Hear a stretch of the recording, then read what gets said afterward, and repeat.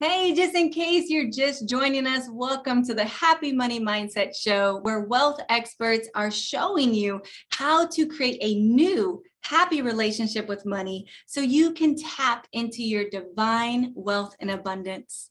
I'm so excited and so honored to have our guest here today, Miss Anna. She's here. Hey, welcome everyone. Help me welcome her to the virtual stage. I just know your life will never be the same after this. She is going to raise your vibration. She's going to tune you into your flow of abundance. And before we begin, you guys, I want to start out with saying how I met Anna. So a little while back, I was taking this leadership program. And in this big program, there's like 100 of us, and we all were broken into these small groups. And I'm in this like Zoom room, kind of like this. I'm in this small room and we have this stretch. And this stretch was to reach out to people and just pour generosity into these folks and stand in their vision and just pour love into them. And so I'm down here like this on my phone. And I don't know what's going on, but I'm down here on my phone and I'm texting away, pouring love into someone. And this coach enters the room. And there was a couple people that were in a breakdown. They were having a hard moment. And I could just hear this coach, like if she was this spiritual source arm, she came and was like picking them up. Like it was this beautiful song coming out of her, this language of just breaking them through the moment they were in. And it was distracting me, you guys. I was like, I'm trying to like text. I'm texting.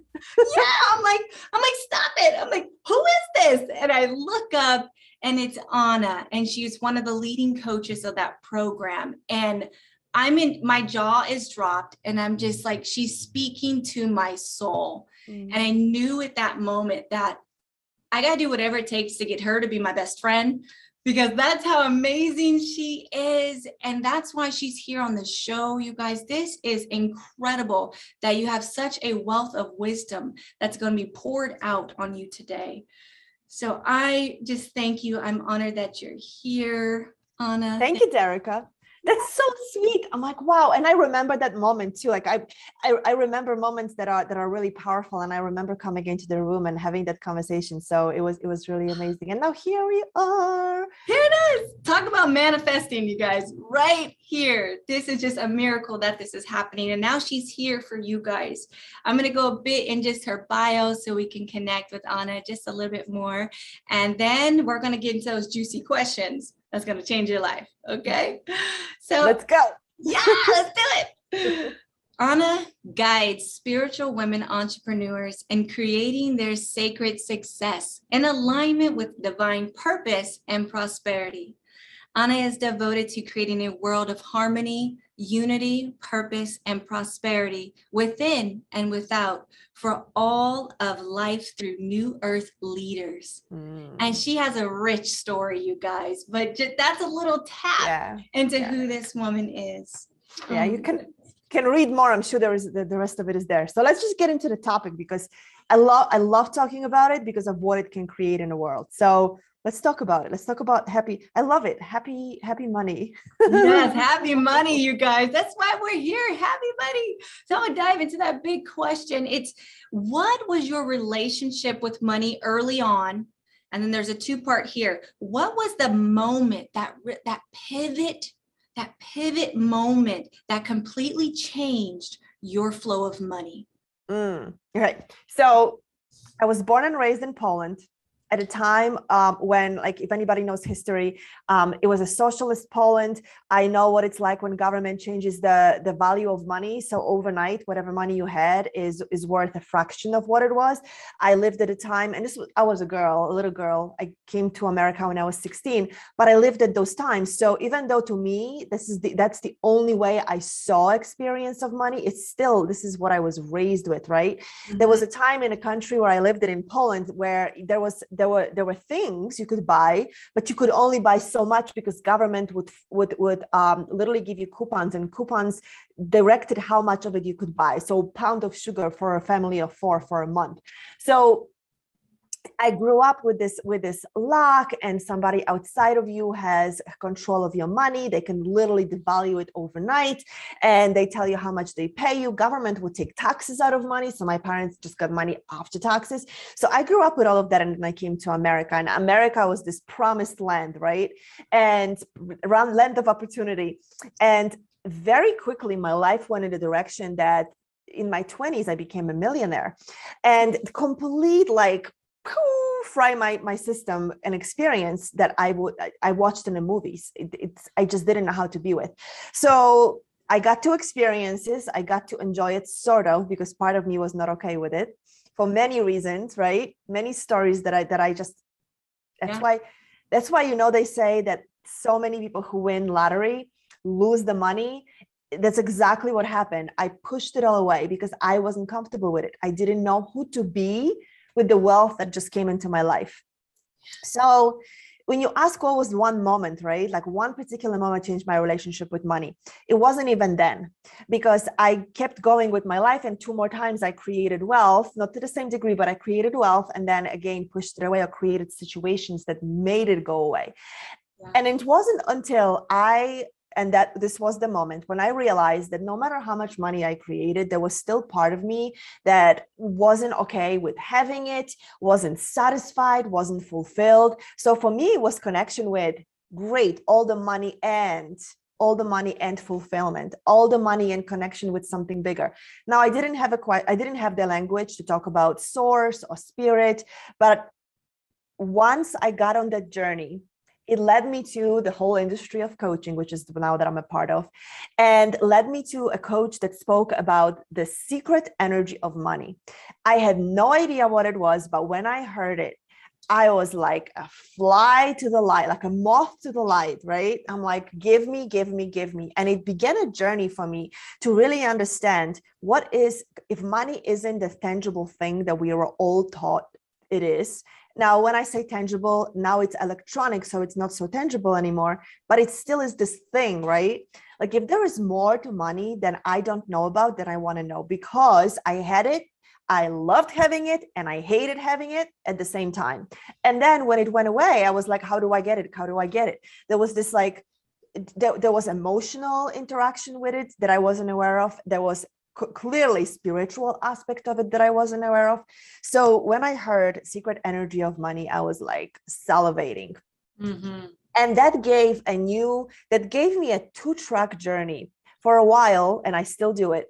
I was demystifying the whole idea of, when people say do something you love and money will come. It's not always true, but there is a huge part to it that really matters. So the way that I love to connect money with our experience on a physical plane is when you start really truly acknowledging that nobody outside of you is determining how much money you make or how much money you keep, that there isn't somebody outside of you who says what you can or cannot do for money. I mean, we live in America, so I know not everybody is this lucky, and I know that there are people in different situations, but really all of it, our whole experience of money was created by humans. We created experience of money as a form of exchange for energy. Now it was energy materialized, right? So when you want something and I have it, then you'll have to give me something for it. I know many of your guests will probably talk about it was like, give me a goat for the pair of shoes, right? When it got inconvenient, we introduced shells and seeds and then money.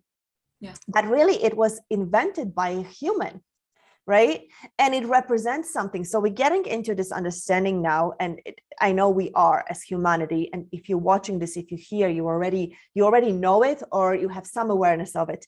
Money is really an expression, a physical manifestation of an energy, and this energy is really dictated by our own being. So let me just say this: for one period of my life, I had this vision that I would open a closet and a pot of gold would be sitting in there. And I could just take coins of gold and then, sell it, exchange it for money. But when I took this, gold coin, 2 more would be created. And I could just live like that if I just imagine it, if I just think about it, right? And I think I lived like that for like a year or two, where I was in this like magic. It's just literally, I lived in this one place. It was a closet that opened like this. And every single day I envisioned that I would open a closet and money would sit there. Money never showed up. But what I realized is in that time, I was guided into tremendous opportunities, because money isn't about money in a closet, right? Or whatever your version of it is. Although some people will claim it shows up in their bank account. I had it happen once. I did. I was so intentional that the bank made a mistake and transferred the exact amount I asked for. And a month later, they came asking back for it. So now some could say, I guess I didn't believe that it could really happen. Could, maybe, but I learned a lesson. I didn't truly exchange energy for energy, which is how I see money. We are here to contribute, and we're here to serve each other. And when we serve each other, we in exchange receive money. We exchange energy for energy, and the symbol of it is money. So there were many different things that I got to learn along the way. And I hope I'm never complete learning. I hope there is always the next level. But one of the things that I learned is that money is unlimited. It really, truly is. And you know how I know that? Because based on history, there is a lot more money now than there ever was in the world before. Yeah. Right? Like they have proof for that. Yes. Right? 100%. There are a lot more millionaires than there ever were. So there is more money in the world, right? That is such a big moment. As like you're saying that, I'm like, yes, because one of the big things out in society is that there's not enough to go around. And it's this whole uncomfortable conversation. Like there's a lot of scarcity. There's a lot of, just broke and poor and homeless and all of this. And then, there's only enough for this people and not for here. But that what you just said was absolutely true. That there is endless amounts of money for everyone for lifetimes, that there is here. And it's here in what you just said, with money as an expression of energy. And it's just literally the difference of what someone is emitting out in their energy for their money. So the homeless versus the millionaire is that energy expression, right? Yeah. So it's like, wow, that just like, I know we got to take a moment to really let that sink in, you guys, but I promise, Anna's right. There's a lot of money to go around. There's more than enough to go around. And what you're tapping into is this energy, this expression of this exchange, this frequency about you. So, Anna, if I could ask you, because that's all powerful and we're tapping into our magic. I know everyone's feeling it. And if there's something that is blocking that person right now, what is that in all your years of coaching and just being here on this planet?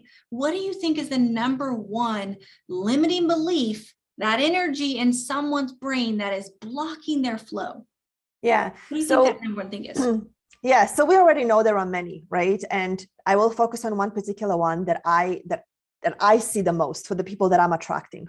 Well, no, there is no surprise there, just so you know, because we attract our mirrors. So first of all, the lack, right? It's limited. So let me just give you something that I learned that I started to embody. And when I did, I started to see the transactions differently, the transactions of exchange.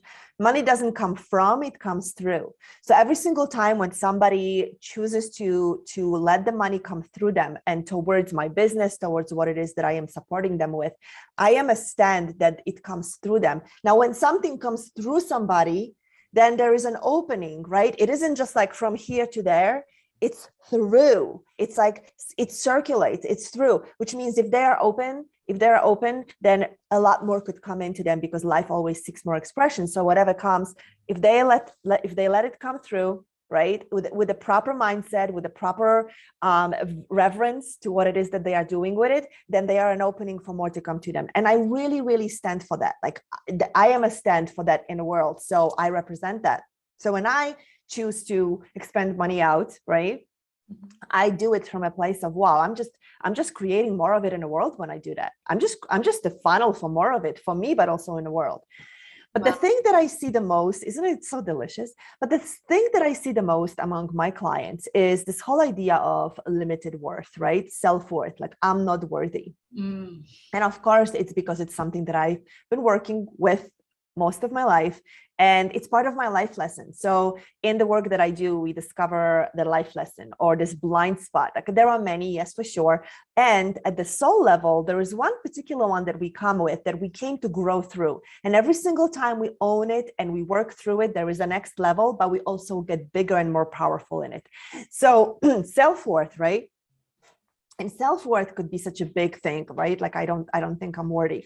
Well, the people that I tend to work with, they do not own the value of the energy that flows through them.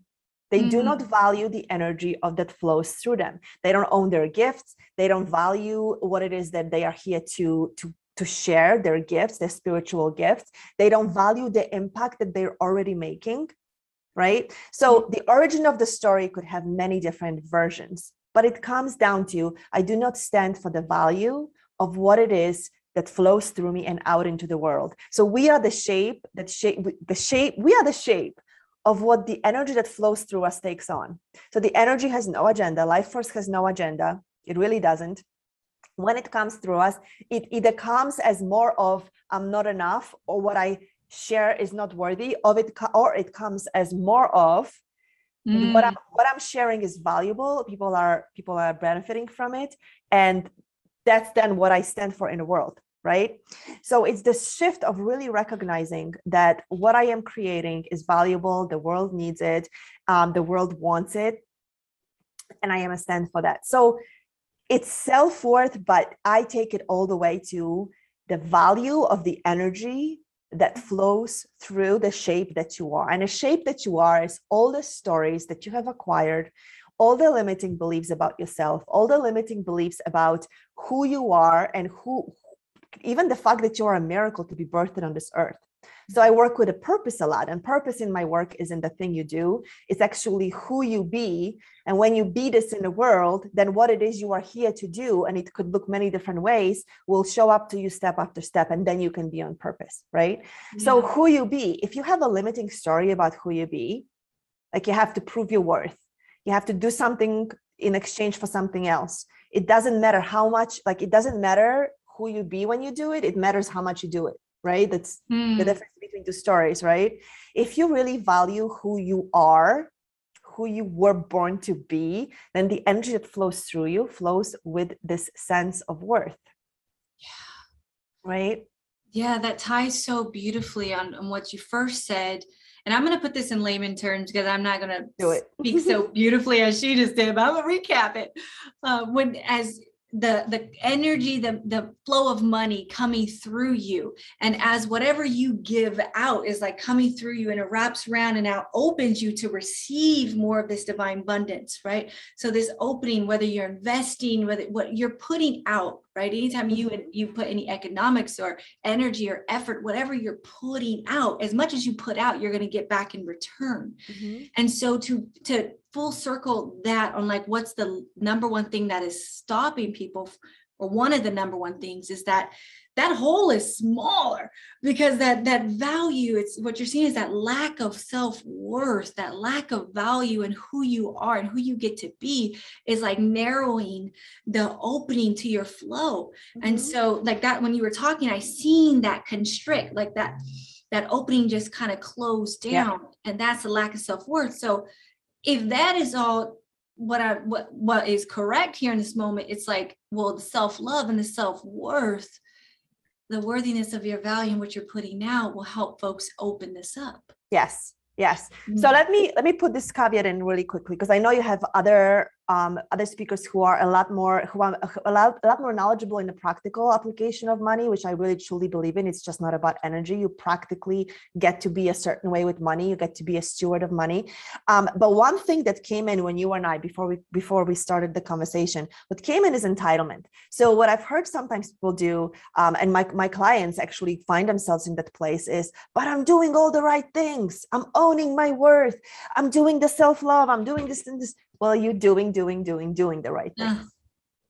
So you feel like you're entitled to then receive, but you are not truly still owning. Ooh, that's deep. That is so good. And we notice that we're doing it all the things. We're so action oriented. Like we're showing up, we're making the calls, we're giving the love, we're drawing the hearts, we're doing like, like a lot of the doing, but I love it. that, Yeah. and that's where a lot of us are, right? But if you Mhm. think, oh, well, we're in a part of the doing, not the being, not the energy work is not being done so much as you're in the tactical, which is like Mhm. not the energy flow, right? Yeah. That is the blocking. Mhm. So there is a difference, you guys. There's a Mhm. difference. Huge difference. Yeah. Oh Mhm. my gosh. Okay. So and this is also juicy. And I know that my brain's popping off. So I know yours is. This is so good. I'm going to get into this next question and then we'll kind of just flow on how much time we've got. And then we'll go Great. into what Anna's giving away is so Mhm. cool, you guys. But hold on. So the next question is that person that is watching right now, speaking into that person and tell them something that has the power to instantly rewire their relationship with money. So you just told them all these things here. And now with that conscious, being able to drop it into them and rewire their mind, that's going to change their life with money. How would you speak into their soul right now? So I love that. And I can't rewire your brain. You got to do it yourself. And do the work. Don't ask somebody else to this, Derek. I love that you said it because it gives me an opportunity to speak into responsibility, right? Yeah. Do the work, whatever it takes. And when I say do the work, I mean, shift in whatever you get to shift in and be with whatever situation is coming up for you around money. So you can see all the places where you have stopped yourself from having everything you are here to have. Accept that if you want wealth, you can have it. Accept it. Just accept it that it can be yours. And then what I see tends to happen for people is all the stories come in. Oh, but it hasn't shown up. Oh, but it's not here yet. Oh, but how it's going to happen. I'm inviting you right now to just let those stories float away. Yes, they're there. They're not going away. I get it. Let them just float away. Just sit them on, have them see sitting on the sidelines and truly start accepting that it's possible for you to begin with, that you are here to not strive or struggle. That was the biggest thing for me. Give up the struggle, right? Give up the victim mentality around money, that somebody outside of me has control over where money will go, and then they will take it away when I have no control over it, right? So give up all of that. Just let it sit on the side. You don't have to completely give it up. Just let it sit on the side. And right now, and like I love Derica because that's exactly the visual I used to play with my clients with. Imagine that there is an opening the size of a straw, right in your solar plexus and your heart. So somewhere in that area, you get to choose where it is. There is an opening that's the size of a straw. And just for a moment, as I'm speaking right now, allow it to start stretching open gently. It's a beautiful, gentle stretching. And when it stretches, it actually feels like you can take more air in. Like you can take more air in. It's not hurting anything. It's not breaking anything. It's just gently opening up. And then as it does, feel like there is a lot more flow available in your body right now. And that straw becomes a hose, And then allow yourself to see how much bigger you can allow it to be. You get to control how big it is.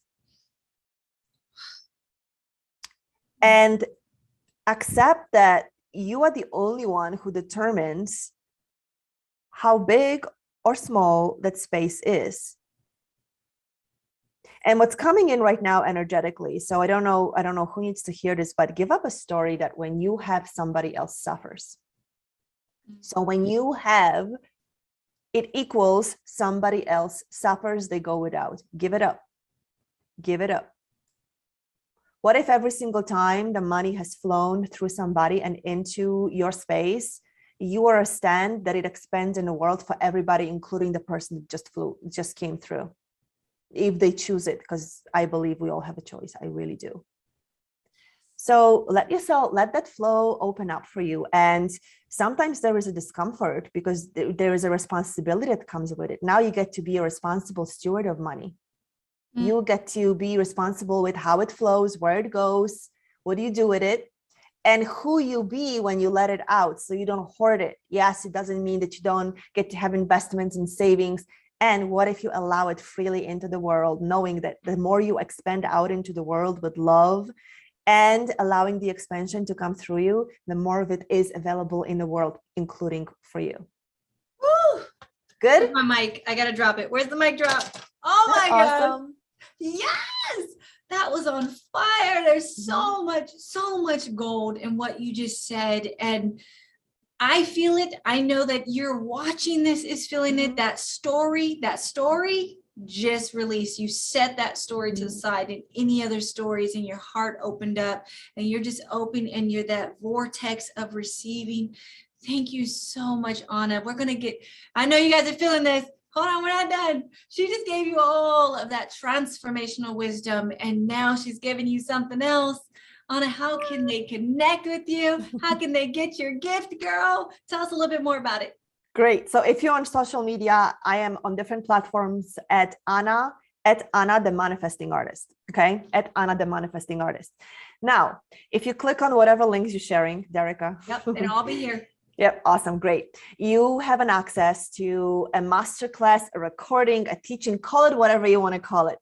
I sat down and I mapped out 5 steps to how I came to birthing my highest soul level body of work in alignment with my purpose and prosperity, even though I wasn't sure what my purpose was. So it's available for you. It's 5 steps that I implemented, and then I kept implementing over and over again with my clients.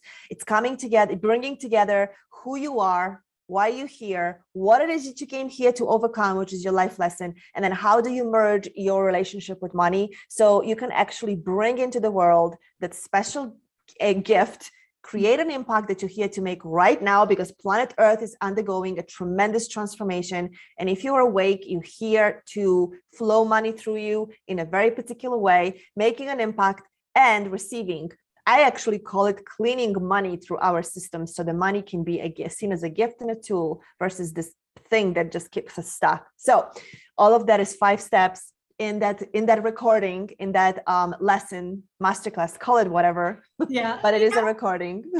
Oh my goodness, what a beautiful gift, you guys. That's just going to completely cement everything that she spoke about here today that we got to sit in and witness. That is, please get it. There's a link. You're going to get that right all in the comments. You're going to get the link to that, how to connect with her name, social media. I love everything about this woman. Every time I see anything she posts or puts out there, I feel the shift.